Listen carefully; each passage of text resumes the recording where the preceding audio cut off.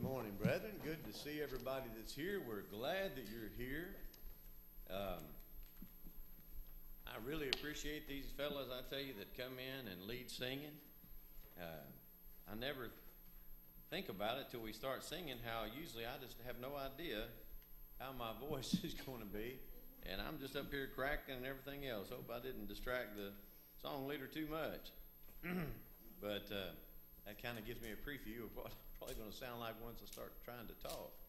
Good to see everybody. Failed to mention that Ed Troxel is not feeling well. He's not here this morning. And so we certainly will miss him. And we'll talk about an elders meeting later on. We try to figure out if he's going to feel any better or not. But it's good to see you, and we're glad that you're here. It's been a couple of weeks. Actually, it's been 3 since we talked about Christian apologetics. It's kind of something that I want to spend some time with. Certainly appreciate David Francis's prayer, talking about this is new territory for those of us who got a little age on us. For our younger folks, then, this is pretty much the norm. This is what you've grown up with. But as our society has changed quite a bit in the last 40, 50 years, those of us that have a little bit more age, notice I said a little bit, have noticed changes. And we've noticed some what seem to be just, big changes. And so one of the reasons we want to talk about Christian apologetics is because it hasn't changed. God is who God is. How our society looks at God or fails to look at God may change from time to time, but we as Christians still have to give that apology. An apology is not that we're sorry that something is the case that it is, but in apologetics, the word that there means to give a defense. It's to give argumentation. It's to show why you believe in what you believe. Before I go much further, before I forget it, this over here is our new wing that we've built. This is for all the convalescent folks. We've got people over here with all these, it's good to see them though. Boy, I'm glad that they're here. And that's a good thing. If you ever have trouble and you don't feel like you'd be comfortable in the pews here, we have the front pews. No, we wouldn't want to sit there. But we also have over here, you can spread out a little bit if you got a broke leg or something of that nature. And we're so glad that people are that motivated to be at services that are having those kind of problems. Very quickly, let's do just a little bit of review. We said that our society today is kind of like the society that you run across in Acts chapter 17. Well, what's the difference? Well, in Acts chapter 2, when you have that first gospel sermon being preached, Peter is preaching to a bunch of folks who believe in the God of the Bible. They believe in the God of heaven, and so he turns to the Bible, and he says, this is that which was spoken of by the prophet Joel. And he's quoting from Joel chapter 2 as he's preaching. Joel wrote 800 years before. Well, that probably wouldn't do you a whole lot of good in a pagan culture that knows nothing of Judaism or the Old Bible, the Old Testament. But it's just great with those Jews who studied the Bible. And he not only speaks of Joel, but then he goes and quotes from the Psalms. 3 points that he makes about the Christ, that he was supposed to suffer, that he was going to be resurrected, that his soul would not be left in corruption or in hell to see corruption. And so he quotes from those, and those Jews, they are motivated. They understand the scriptures and what that's talking about. And they said, you know what, that's right. They know the Bible. And so they looked at their Bibles, if you will, and here Peter's preaching Bible, and they said, that's right. The God of heaven who's given us the Old Testament scriptures, as they would say, these points are right because God has said this in his holy word. Well, today, we got folks that don't really believe a whole lot about the Bible. As a matter of fact, in Christian apologetics, one of the things that you'll look at, and we will, is the fact that the Bible is from God. Many folks would just straight out deny that. They'd say, as Freddie Clayton would say, you're full of blue mud. That's what they'd say. It's you have no idea. It's hogwash. What in the world are you talking about? You've got the Muslims that have the Quran. You've got people that have the Bible to say it's the Word of God. You've got the Hindus with their Vedas. You have all these different religions with their holy writings. What makes you think that the Bible is from the Word of God? So we have to give an apology. We have to give a defense. And it's very easy to do. But if you don't know how to do it, very difficult. I remember when I first started coming to grips with the fact that I needed to quit just weighing down a pew in a church building somewhere and actually start living what I believed or just back up and punt and quit. Because I was not doing anything except being a bad influence on those around about me that were trying to do something. So I delved into apologetics. I went to school to study and to make sure and to prove to myself that the Bible is the Word of God. And I want to be able to share some of that with you. But that's what you find in Acts chapter 17. Acts chapter 17, Paul has been left at Athens. He's had some trouble. These Jews, you remember, are chasing him everywhere. And so he's going with them, and he's running from them, if you will. So he finds himself in Athens. Now, Athens there's not a huge Jewish population there. It's pagan. You can go there today, and you can see that, big old Parthenon, where they had all those gods in there, and that's where Paul goes. He goes up to what place called Mars Hill, or Areopagus, as it's called as well. And he preaches to these pagans. Well, he can't say, Joel said this. Or in the book of Psalms, it says this, because they don't care. They have no idea what the Old Testament is, so it means nothing to them. What does he do? He starts talking about creation. He starts talking about the fact that you are. That requires an explanation. Simply the fact that you exist requires an explanation. Why am I here? And so that's why we're talking about this. With some of your friends now, you won't be able to start an Acts 2 conversation with them. They don't care anything about the Bible. They don't care about what the Bible says. Meant to them, you might as well be quoting a comic book. They just don't see any difference. Others, you'll find in our area in particular, they're quite convinced that the Bible is the Word of God. Good, you can have that Acts 2 conversation with them. You can go to the Scriptures. But with others, you're going to have to start talking about the fact that there's creation, the fact that there is an earth, and all of this. That's how come that you have the idea of evolution today. You had a bunch of atheists that we got to come up with something. And so that was their line of reasoning. So we are more in line in America as a whole of an Acts 17 society than we are of an Acts chapter 2. Didn't used to be the case, is now. Is now. If you would have started talking to people about the Bible back when this country was first founded, then you would have had folks that knew the Bible. As a matter of fact, they quoted the Bible, they read the Bible. Our former presidents, John Quincy Adams, for instance, said he started out every morning and would read 3 chapters out of the Bible before he did anything else. And you know what he told his son, who also became a president? He said, it's one of the best things you can do. Puts you in mindset. It gives you an idea. It puts you in submission. You understand who you are and what you are. We don't have presidents doing that now. You see, we've moved. But that's just all we need to do is understand that. Can't have those same conversations we did in times past, or at least figure out the person you're trying to talk to, where they are. Pharaoh said, who is the Lord that I should obey his voice? He is a pagan. He worshiped pyramids and gods of the dead and cats and mummies and things of that nature. He didn't know anything about the God of heaven. He says, who's Jehovah? Who's the Lord that I should obey his voice? I know not the Lord, neither will I let Israel go. So he needed more. Of course, he got a lot more too. We talked about the 4 different ideas of belief: atheism, skepticism, agnosticism, deism. We won't bother to plow that ground again, but we did talk about the fact that it's innate in men to worship something. It's innate in us. We're born with that desire. In Acts 17, as Paul is preaching to this bunch of folks who, have a God for every occasion, if you will, he says, for in him we live and move and have our being. He's talking about the God of heaven, as certain also of your own poets have said. For we also are his offspring. Ancient cultures, they weren't atheists. Ancient cultures, there's never been a culture that didn't have religion, that didn't have some type of worship of deity, even if that deity turns out to be just the idea of the cosmos, as you'll have with some of your Buddhists and so forth, the idea of nirvana or heaven or becoming. And even they believe in an afterlife and you come back as this or that, depending on how you did in the life before. That's why they won't eat cows, and some of them are so conscientious about life that they even wear a little napkin over their face so they won't breathe in a bug, which they believe could have been a human being at one time. Not anything like you find in the Bible. Well, why do people turn to unbelief? We want to talk about atheism now. That's what we want to talk about. Unbelief. Folks who just straight out say there is no God. We said a couple weeks ago, no respect for authority. That's where mommies and daddies are so important. Fathers, your responsibility is to raise up your children in the nurture and the admonition of the Lord. Ladies, I'm afraid a lot of times that burden is passed to you.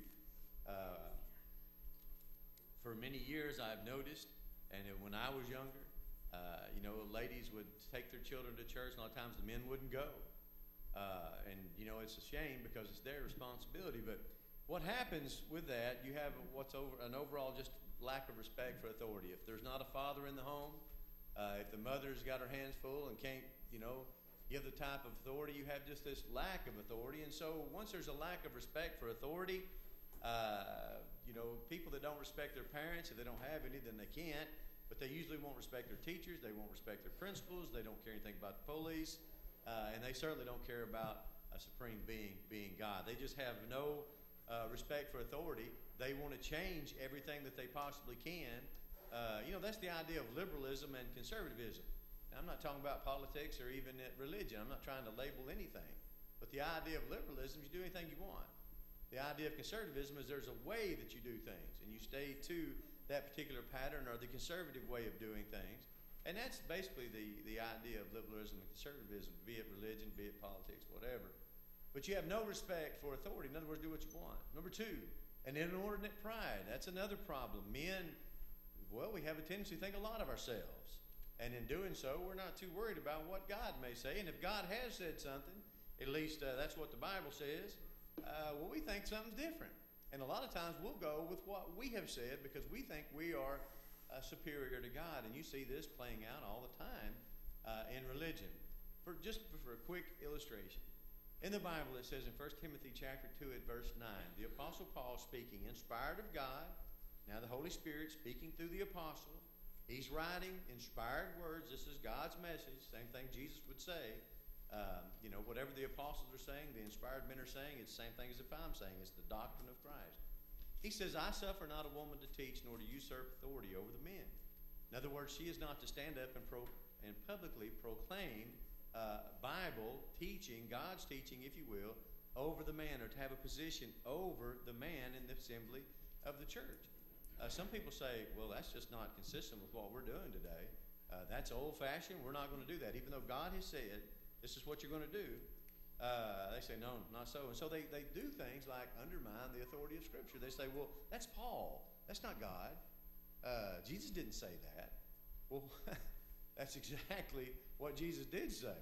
The Holy Spirit was going to bring these men into remembrance. He was going to bring them, guide them into all truth. Paul would even write, whoever so thinks himself to be religious, let him acknowledge the things that I've written unto you are the Word of God, 1 Corinthians chapter 14. But a lot of people don't do that. They don't care about that. They say, look, this is today. This is what we want to do. And so the pride of man, and that look where we are, we ought to be able to do this. Why can't we do this? And you have that. Well, number three, wish to be free from moral responsibility. In other words, first God in heaven, He's going to hold me to a standard. He's going to hold me accountable. And there's some things that God has said that I'm just not real big on. In other words, I want to smoke pot. And I'm not trying to do it for medical reasons or anything like that, but I like to do that and listen to Pink Floyd and cruise around in my automobile. It's cool. That's how I party. And I want to do that.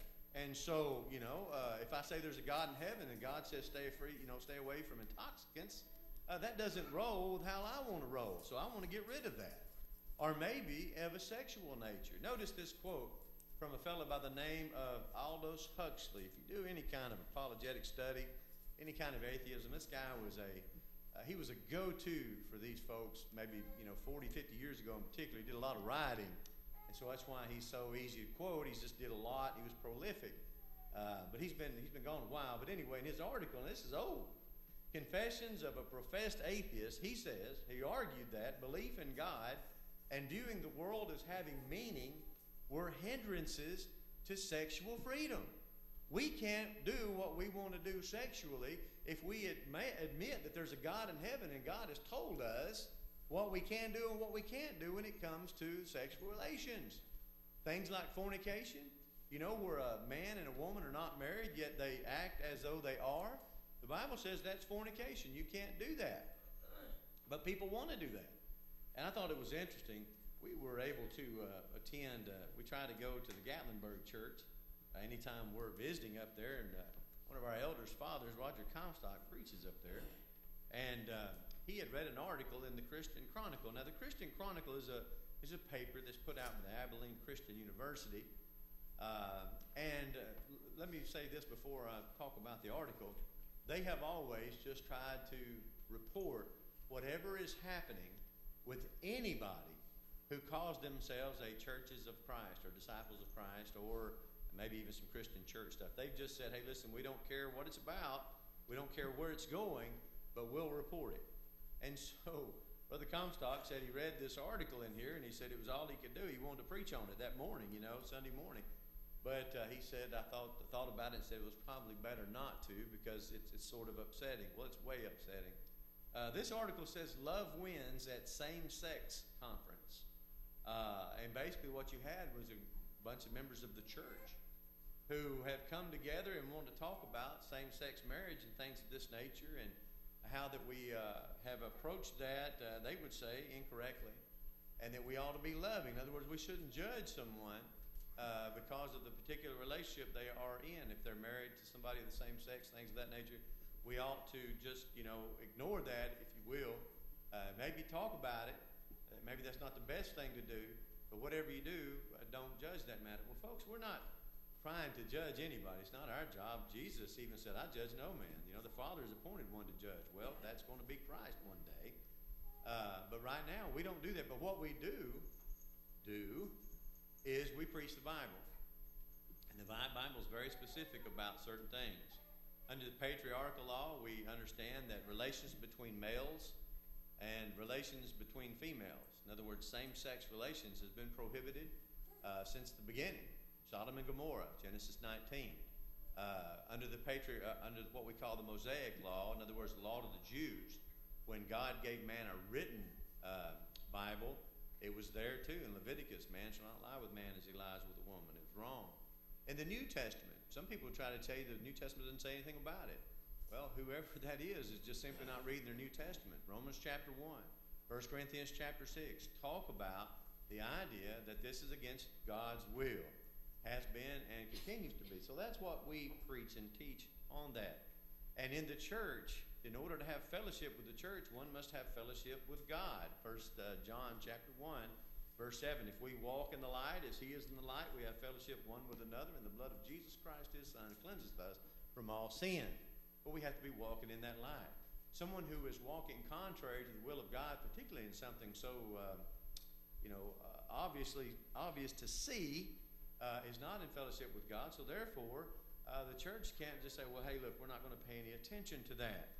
And so this was a conference, and it goes on to report about that. And so Brother Comstock, rightfully so, was upset about that. But I did want to draw, saying that same thing, in this same newspaper, it talks about, is progressive Christianity dangerous? And I appreciate the seminar that they give some facts on, because progressives basically are just saying, look, we've defined things in the old times by a certain way. We don't need to do that anymore. What we need to do now is, redefine things, and love wins out. Well, folks, the love of God requires that we preach and teach against what's sin. Jesus went to the cross and died because of love, his love for us. There's things attached, there's strings attached, if you will, to being in fellowship with God. We have to do what God would have us to say. So a lot of people, well, they just want to do what they want to do, and so they just don't care what God has to say. And that was in a magazine from 1966. That's how long we've been dealing with this. Psalms 14:1, what does the Bible say? The fool has said in his heart, there is no God. They are corrupt. In other words, they want to do what they want to do. They have done abominable works. There is none that doeth good. In other words, folks are not interested. A lot of folks are not interested in doing what's right. So don't be surprised with that. Well, number 4, a new one, says, because their faith in someone who professes to be a devout believer in God has been shattered. That has broken the faith of some folks. That's why it's so important that we let our light so shine, but brethren, that we stay consistent. People watching you, young people watch you. I remember a couple of preachers that I thought so much of, their writings and so forth. I never met them personally. But later on, when I found some other things that they had said, it bothered me deeply. And, that's profound. It can really hurt your, like, how could he understand this and yet hold that position? And so it really, really bothered me. But that's people. That is people. And if you put your faith in people, you're going to run into some problems. If you put your faith in Abraham, the father of the faithful, you'd have had some problems, wouldn't you? Abraham had a trouble with telling the truth all the time. What if you'd been running partners with Peter, and there Peter denies the Lord 3 times? That would have probably hurt. And you can't imagine, you can imagine today in our society when you have so many young people growing up in the Catholic Church who thought so much of this priests and things, and then find themselves being abused, what it could do to somebody. Now, I'm not saying that religion's right, but what I'm saying is that's the idea. When somebody who says they're religious acts so irreligious. Well, moving along, Proverbs 25, verse 19 says, confidence in an unfaithful man. In other words, somebody who says they're a Christian, yet they don't act that way. And says, in time of trouble is like a broken tooth. You ever had a tooth that broke? You know how sensitive it becomes? It becomes your number one priority, doesn't it? You'll either get that thing fixed or you'll get a bunch of Orajel, or a foot out of joint. You're not going to be able to walk. It's something you're going to think about constantly. So that's what he says. Confidence in an unfaithful man, the Bible says. Well, the problem of suffering. We want to talk about this for a moment because this is the number one argument of atheists. This was a fellow that came up with this, Epicurus. Said if God wishes to prevent evil and cannot, he is not all-powerful. Now, Epicurus, we're talking about Greece. We're talking about way back when. Says he's not all-powerful. Says if he can prevent evil but will not, then he's not good.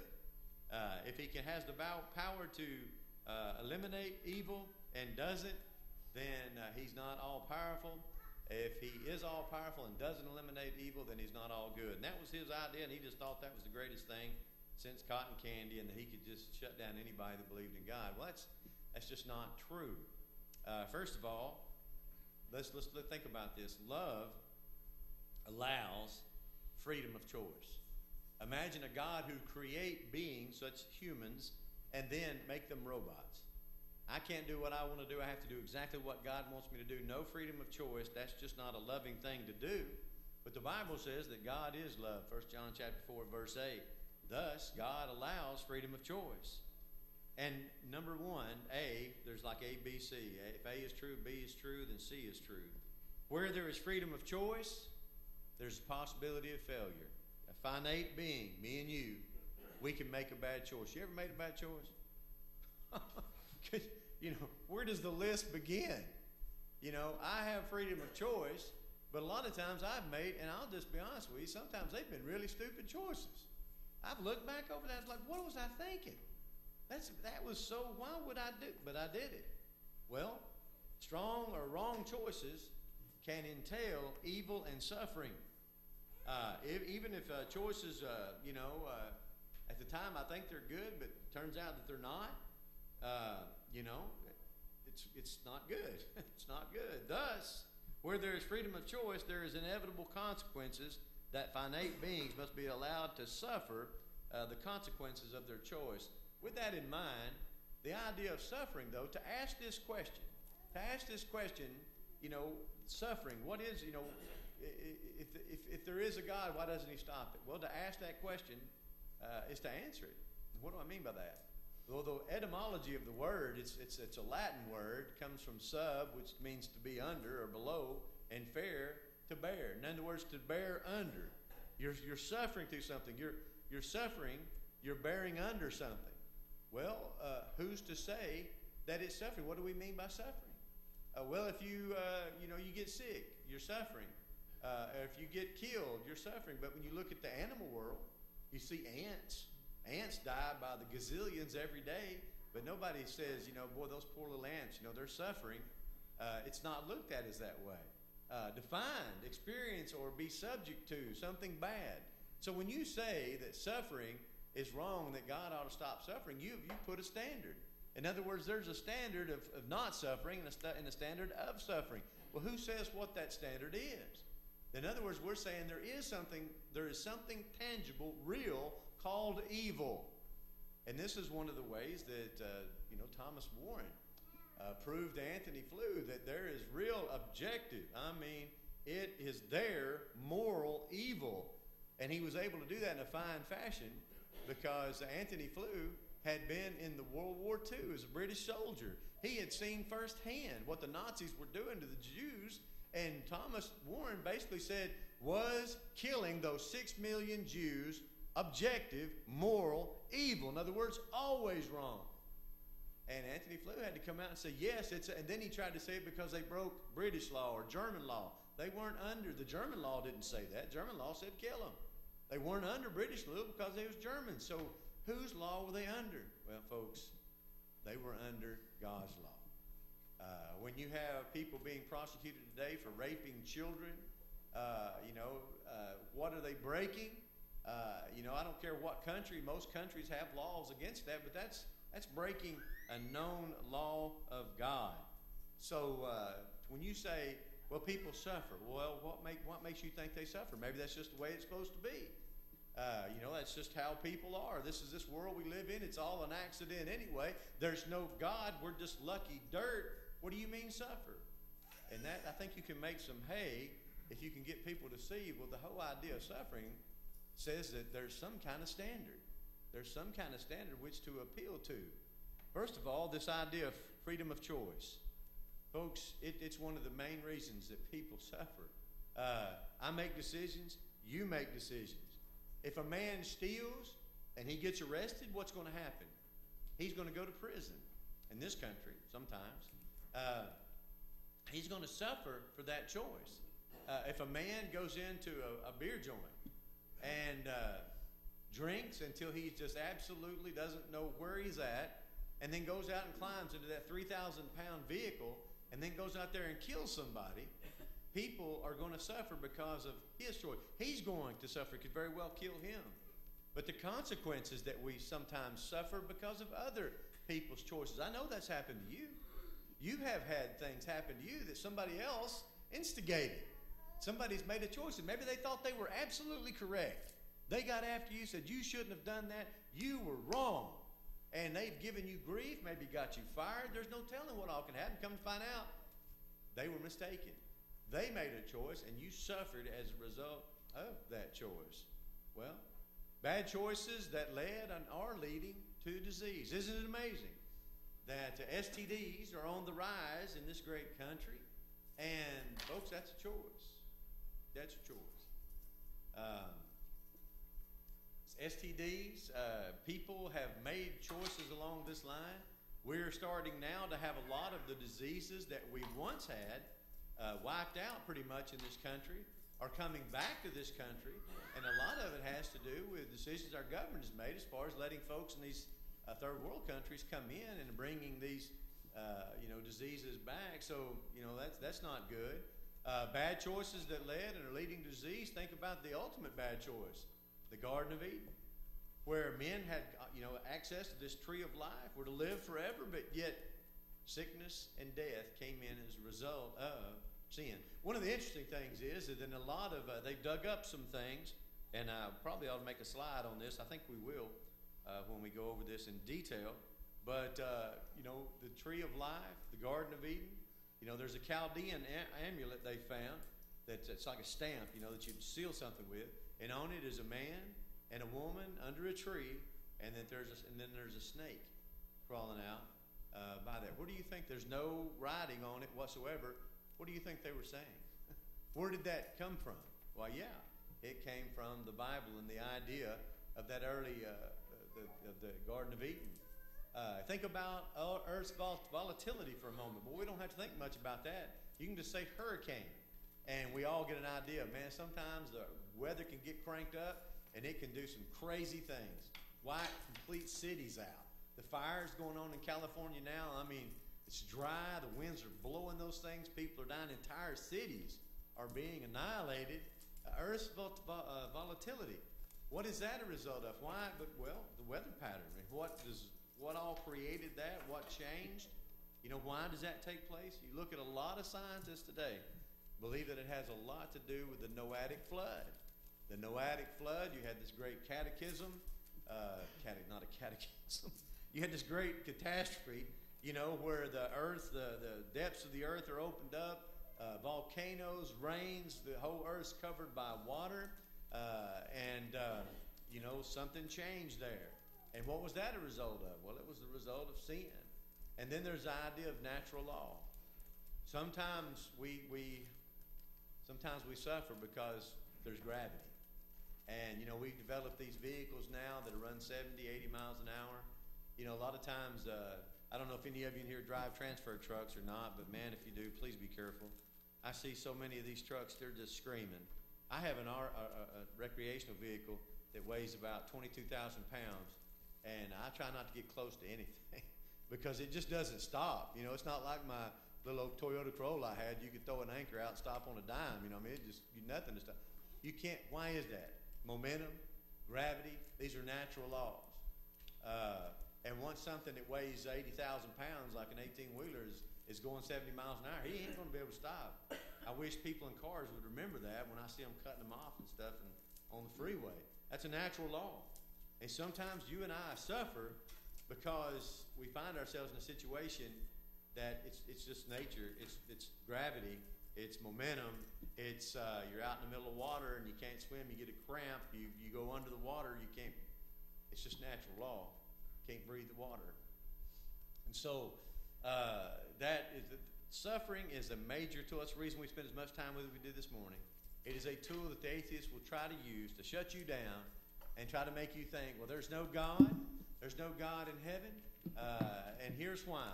Little babies in Africa are starving to death. And we all know that, 2,000 years ago, Africa was one of the seats of the hierarchy of learning. It was one of the most successful continents in the world, but yet through situations and governments fighting and then lack of government, children today are suffering over there because they're spending all their money on guns and things of that nature, poor land and so forth, maintenance of the land. So children do indeed sometimes bear the problems of their ancestors. Then we talk finally about atheism believing is a belief system. But I tell you what we're going to do. We're going to skip over that this morning for time. I know your time's important, and I want to be respectful of it. Perhaps you're here this morning. You've never obeyed the gospel. You don't know even what I'm talking about when I say the gospel. Well, the word comes from a Greek word that means good news. The good news that the God of heaven sent his Son, Jesus Christ, to pay a price, to be a sacrifice for you and I. Not an animal sacrifice. The animal blood could not take away the sins of man. Hebrews chapter 10. Only the blood of Jesus Christ, the one who knew no sin, could appease God's wrath. Therefore, he did just that. You have the God of heaven leaving heaven and taking on the form of a man to die for our sins so that you and I would not have to go, not have to be lost, that we can have our sins expunged, be done away with, and that we could be with God in heaven forever. But you have to obey the gospel. What is the gospel? Well, you've got to know that there is a gospel, that there's God in heaven, Jesus is his Son. Jesus said, unless you believe that I am he, you'll die in your sins, John 8, verse 24. Once you believe that, though, there's things that you have to do. You have to, the idea, we use the word repent, but basically it's a turning. I want to do what God would have me to do, not what I've been doing, not following my own plan. Maybe it was even a decent plan. It was a moral plan. I was trying to live right, but I wasn't doing exactly what God says. Well, I want to do what God says. That's the idea of repentance. Confess Jesus' name before men. Do you realize that's a requirement? Paul says that if thou shalt confess with thy mouth the Lord Jesus and believe in thine heart that God hath raised him from the dead, thou shalt be saved. Jesus would say, if you confess me before men, I'll confess you before the Father. But if you deny me before men, I'll deny you before the Father. That's why we say confession is essential. And then the step that puts one into the Christ baptism for the remission of your sins. You're here this morning, we can help you at all in any way. We encourage you to come.